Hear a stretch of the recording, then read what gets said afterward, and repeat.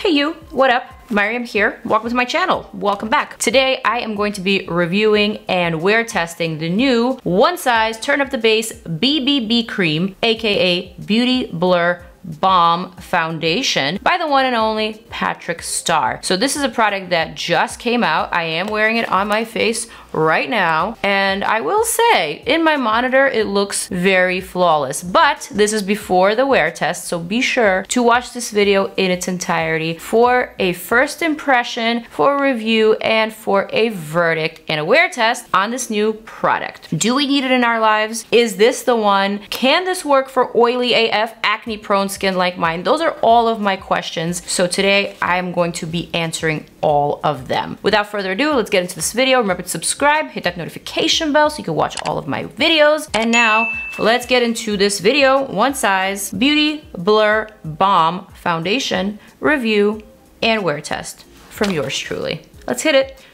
Okay, so first and foremost, let's talk about all the deets of this new BBB Cream Beauty Blur Balm Foundation. Turn Up the Base by One Size from Patrick Starr. So first of all, we have 18 shades in this new product, $33. This is supposed to boost hydration. It's supposed to balance your oils. Great for me because I'm oily AF. It's supposed to blur your texture. Also great for me because texture goes hand in hand with oily AF skin, like mine. Soft matte, buildable finish. Now this is water-based. One of the top ingredients is dimethicone, which is known for smoothing your texture. It's kind of like a form of a silicone, so it really helps to give you that veil of perfection. Also, it has some glycerin, which is known to hydrate. This is alcohol-free, cruelty-free, good for acne, for blemish-prone skin. Also, it says that this is an oil-free product. However, I did notice that this does contain avocado and mango butters. So although it is said to be oil-free, we see avocado oil present and we see mango butter. But since it's one of the last ingredients, I do believe that it's considered to be less than 1%. Therefore, you can claim that it is oil-free, but correct me if I am wrong. I'm not really an expert on this, but I did want to call it out for those of you who have concerns. Now, avocado oil is a 3 on the comedogenic scale, which means that there's a moderate likelihood of clogging pores. So I'm not necessarily sure how great that is for acne prone skin like mine. By the way, you know how I always mention that I have super flawless skin on my forehead? Not today, sweetie pie. So today, I don't even know how to put this, but well, my forehead is not flawless. There's bumps all over in the center. It must be some sort of a reaction because I did recently change my diet to a detox diet that is all green. And so I think my skin might be purging just a little bit, specifically on my forehead, which is where I never break out. So I am a little bit confused, but I think it just has to do with the detox. Anyway, the rest of my skin is pretty normal at this point, but I am going to test this product out in several different ways. Now, I will mention to you that Patrick is a dear friend of mine, and I did just go to his launch party here in New York for this product. It was actually held at the Sex Museum. That's right, the Sex Museum, and I have been there before with one of my friends who was visiting. It's a very peculiar place. But anyway, enough about the museum. Let's actually talk about this launch. So now Patrick told me that this is a product that is best to be applied with your fingers. Actually, while we were talking, I asked him to film this into my phone and if I can just get him saying that. So this is him speaking directly to you and to me. Triple threat, blurs texture, boosts hydration, balances oil. Does all 3. I like to use it with the Secure the Blur primer. I'm gonna have her try it half the face. That's how you're telling me to do it? Yes, I'm telling her. Because I'm oily. Yeah, half the face with primer. Squirt like a pea-sized amount, a dime-sized amount, and you rub it in, and you'll feel it like set, and then tap it in and slap the face. Okay. Cool. So apparently I am supposed to rub this in with my fingers. I'm not a huge fan of applying makeup with my fingers, but if Patrick says it, then that is what I'm going to do. And then he told me to do something totally separate for the other side of the face. So I am going to be testing this product out in several different ways. But first, let's get to the shades. I did grab 3 shades, all in the medium category. I have medium 1, which is a neutral. I have medium 2, which is a rosy undertone, and medium 3, which is a medium with golden undertones. I'm gonna test them all out on this side of the face. Also, I will say this squeezy tube that I love has a very cute release button that just makes this feel a little bit more special. It's cool. All right, so now let's test out these shades. I'm gonna start with medium 1 neutral. Oh wow,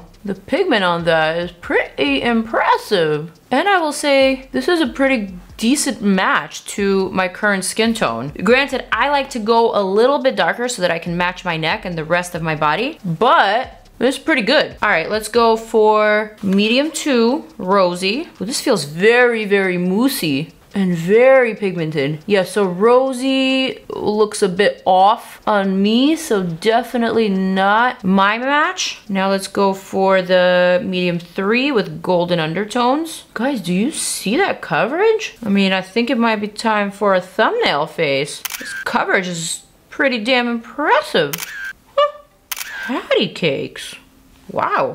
I would say medium 1 with neutral undertones is probably my closest match. The other two just seem a little too saturated, just a little too vibrant, but this I can definitely work with, so that is what I'm gonna go for. All right, so what I'm gonna do is apply the One Size Secure the Blur Makeup Magnet Primer that I already love. It's great. Patrick told me that the primer and the BB cream work really well together. I'm not surprised. I would expect them to work well together since they are from the same brand. So I'm gonna slap some to my forehead because my forehead clearly needs a primer, it clearly needs to be smoothed. And then he said for the other side of the face, I could either do like a one and done with just the Beauty Blur Balm, or I can do like a full face with his powder foundation, which by the way, I don't have a shade match in. So I think I'm just gonna designate this side of the face as a one and done side of the face. So what I'm gonna do quickly is blend out this primer just on this side of the face and also on my forehead.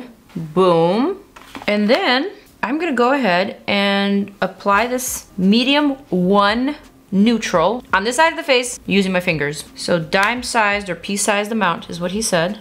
That's about that much, I presume. And let's see how it goes. So the consistency of this is very reminiscent of some of those beauty bombs, of some of those original beauty bombs, like the original BB creams from K-Beauty brands, you know? It is very, very thick. It is very, very moussey feeling. The coverage is there for sure. It definitely does feel very nice on the skin. The finish is matte. It is full coverage for sure, but I am noticing that it's a pinch clingy to some of my problem areas. Like for sure on camera, this side of the face looks pretty damn flawless, but up close, it doesn't look so flawless. It looks just a pinch cakey in this area where I have some of my problem spots, like enlarged pores, like acne scars. So let's see if anything can be done about that. I'm just gonna keep kind of blending this product into my problem area since it's so thick. I kind of understand why Patrick said that I need to apply this with my finger, because the warmth of your fingers actually melts this product in. And now that I'm kind of tapping it in, yes, he did say slap your face. I have never applied my makeup this way. This is so funny. It's honestly actually doing something. I am perplexed. Je suis confused, but pleasantly surprised. Huh. The slapping of the face really did something, especially when I kind of tap the product into my pores. It's like literally the weirdest thing I've ever seen. Wait, how did it suddenly make my pores go away? Je suis confused. I think I need another thumbnail face. Wait, how do you apply this? Patrick, let me show you a close-up. Okay, so this is my natural side of the face without any product. You can clearly see I have some redness and discoloration. This is what my pores look like without anything. And now take a look at this side. Wow. There's definitely a difference, but there is a slight learning curve. This is what I am noticing. All right, so what I'm gonna do next is apply the same shade, medium 1, to my forehead. I don't know if I wanna use my fingers this time. I wanna see how it blends out with a brush. So I think I'm gonna apply just a wee bit of product directly onto my problem areas with my IT Cosmetics Complexion Perfection trusty brush that I love dearly. This is like my best friend brush. I'm gonna try to see how this product applies with a brush, whether it makes a difference. So I can see what he means when he says apply with your fingers, it works best. I mean, it definitely did apply with the brush, but I kind of feel like I need to slap my face again just to get rid of that cakiness, just to get rid of that little bit of streakiness that I'm seeing with the brush, and also to warm up and to melt this product into my skin. All right, I'm gonna add just a pinch more with my fingertips this time. Just a pinch more, literally. This is a very, very, very unique product. On camera, it looks like I have no bumps on my forehead whatsoever. And honestly, looking at my forehead this close into my mirror, it's made my bumps disappear. So this is what the original K-Beauty, J-Beauty beauty balms were designed for. They were designed for people with problems, with acne problems, for those post-chemical peel skin concerns. It was really formulated to be able to hide those types of imperfections, which is why it's doing such a fine job at hiding my bumps and also smoothing out the texture when it's applied the proper way. You really do need to melt the product. You need to warm it up with the warmth of your fingers and kind of work it in there by slapping it, by melting it, by maneuvering it essentially. So this is definitely not what I was expecting, but I am intrigued. I am very, very intrigued. All right, let's do this side of the face as a one and done. So no primer. I'm gonna go ahead and use my fingers, kind of just rub it in, melt it in there. I have a big acne scar right here, and the more I press the product into it, the less I see it, the more it disappears out of sight and out of mind. So I like that. Wow. As you can see, the coverage is a little bit less intense without the primer than with the primer. With the primer, it's definitely more of a full coverage type of finish, whereas here, it's a little bit more natural. You can definitely still see all of my freckles, but there's a really, really nice blur all across my skin texture. And what I also like is that doesn't feel sticky at all. It almost feels velvety to the touch. A little bit of stickiness, but nothing like you would get with a foundation or with any other BB cream or CC cream. I gotta say, at first impression, I'm impressed. I will also say that I was kind of expecting a lot from this BBB cream just because Patrick and I share some similar skin concerns and just our skin types are similar. So whatever works for him generally works for me. So I thought that if this is a product that he has created and tested on himself, and if it works for him, then it will most likely work for me. I obviously have not seen how this wears, but I will. But for now, it was pretty impressive. You know what's crazy? I almost like the one and done side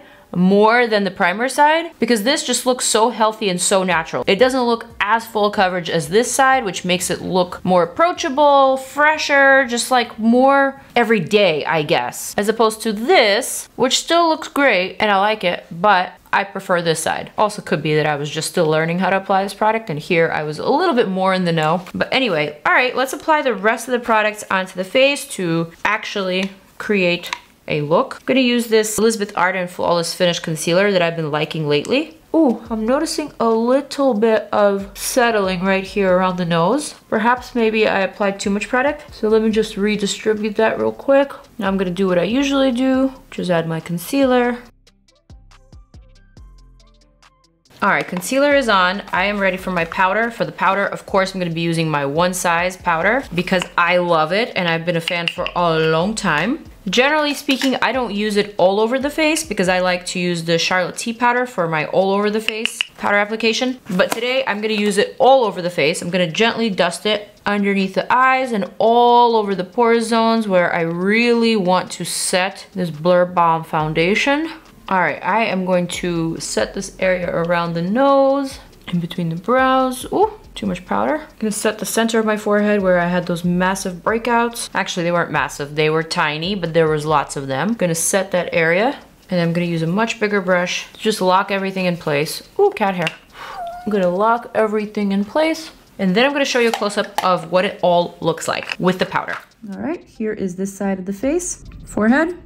You can still see the bumps for sure. And now here's this side of the face. Not as flawless. You can definitely see the pores a little bit more, but I like this side of the face more. Call me crazy. But I just think this looks so healthy and so natural. I really love the finish. It's not too matte. I think with the Secure the Blur primer, this foundation becomes almost too full for my liking. So as a one and done, So far, not having tested its wear just yet, I gotta say, I like this side of the face. All right, so at this point, we gotta find out, how does it actually wear? And now, let's cue in some of that good old time warping music for that wear test, and let's get that verdict, shall we?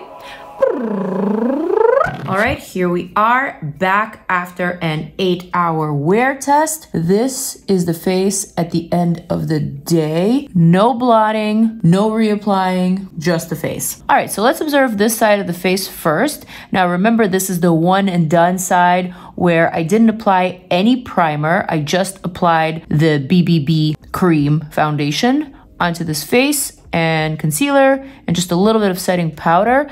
I would say this side of the face looks really good. A little bit on the dewy side right here in the pore zones, but overall still pretty fresh. I did add a little bit of blush, which you can still see, but from what I can tell, the foundation is still very much intact. All right, let's move on to the forehead. Now, if you remember, the forehead had quite a bit of bumps, and I am zoomed in so close to the phone at this point. But surprisingly, I'm only seeing a few bumps here, but not as bad as it was this morning. So to me, this tells me that this foundation has worn really well across my very textured forehead. And now let's move on to this side of the face, which had the primer and also the foundation. Now you can see that there's a little bit of settling into my pores. There's definitely a little bit of the foundation breaking up here around my nose, but honestly, I think it has worn pretty darn well. In this area over here, everything looks as flawless as it did when I first applied it on. And overall, I will say this has worn pretty impressively. So what I'm gonna do now is actually grab a tissue and blot my face, because realistically, that's what I would do if I were wearing this out. So let's just blot my pore zones right here. Let's blot a little bit on the chin. Let's blot a little bit right here. A little bit around the nose and my forehead. This is what the skin looks like afterwards. I feel like I might have removed a little bit of product from here, just looking a little too fleshy, but I think this is promising. I gotta say, this one size Beauty Blur Balm is definitely a contender for me. It is definitely something that I'm gonna try out again for certain. Although I don't necessarily like applying product with my fingers, with my bare hands, I do like the result. I do feel like this is a product that has a bit of a learning curve. You definitely have to play around with the product and kind of mold it into your skin, into your face, and warm it up, so to speak, in order for it to work. I'm so glad that I was able to talk to Patrick and was able to hear his tips and tricks on how to apply this best, because if I hadn't, I have a feeling that this would be a very different type of video. But the fact that he was the one to tell me to apply this with my fingers, to blend it and to kind of slap it onto my face is what really helped. Bottom line is, I like the result. I like how it's worn. I like it even before I blotted it. So I will definitely, most certainly reach for this product again. There you have it. That is my wear test. That is my first impressions verdict. Definitely stick around for that Faves X Fails video in which I talk about all of my favorites for the month and those products that did not work for me. And let's see if this one size Turn Up the Base Beauty Blur Balm foundation actually makes it to either of the categories. With that said, I'm going to wrap this video. Thank you guys so much for watching and for subscribing. More videos over here. Click on them and I'll see you in the next one.